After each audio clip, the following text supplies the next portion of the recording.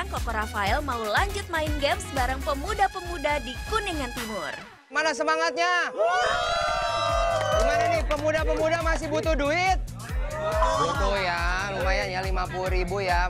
Bang, jadi sekarang kita akan main tebak benda. Nanti di dalam kotak ini ada benda, masnya pegang, tapi nggak boleh dilihat ya. Dipegang, ditebak, kalau misalnya ketebak bisa dapat 50.000. Oke, sudah siap semuanya ya?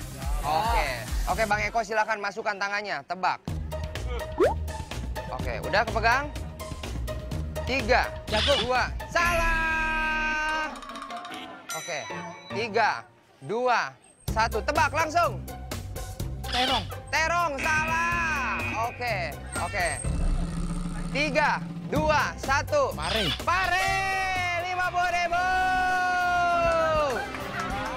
Jadi ini bukan cuma benda, tapi nanti ada yang gerak-gerak ya. Apa? Benda apakah ini? 3, 2, 1. Ini apaan nih? Apaan? Ayo. Ayo. 2, 1. Apa tuh? Tetot. 3, 2, 1. Tebak aja. Cengkeh. 50.000. Teteh namanya siapa? Anak. Anak. Udah berkeluarga? Udah berkeluarga. Oke, kalau dapat 50.000 mau dipakai buat apa? Buat jajan anak. Buat jajan anak, ibu yang baik. Oke, silakan Teh Ana masukin tangannya dan tebak. Apakah ini? 3, 2, 1. Kemangi. Salah. Daun. Daun apa? Tetot. Kemangi. Daun kemangi tadi udah dijawab salah. Daun kelor. Daun kelor salah. Dan tebak. Benda apakah ini? 3, 2, 1. Jawab, Bu. Daun seledri mungkin? Daun seledri. 50.000 rupiah. Rezeki ya.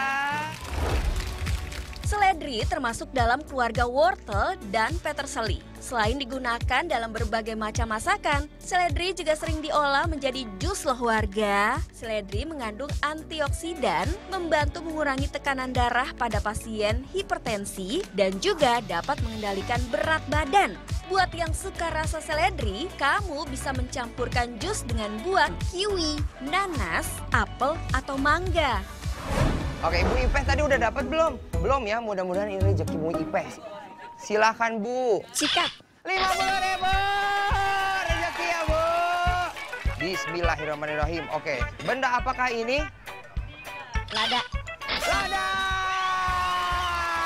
Rezekinya Ibu. Ayo Bang, udah balik lagi nih. Mudah-mudahan rezeki, tadi belum rezeki, sekarang mudah-mudahan rezeki. Silakan tebak, masukkan tangannya tebak benda apakah ini. Ayo.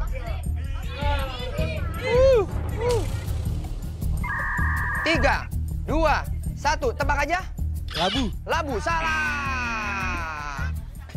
3, 2, 1, apa? Ya diet ini tahu bang.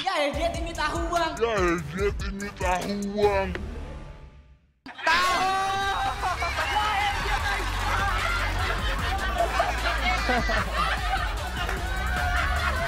Aduh, ternyata kamu tahu ya. Habis? Oh, ternyata sudah habis pertanyaannya. Bentar dulu. Mana sini? Aku punya souvenir. Oke, nih silakan yang belum dapat dari net. Ya. Oke. Ibu-ibu gimana? Happy? Seneng nggak dapat uang? Dapat hadiah? Happy ya?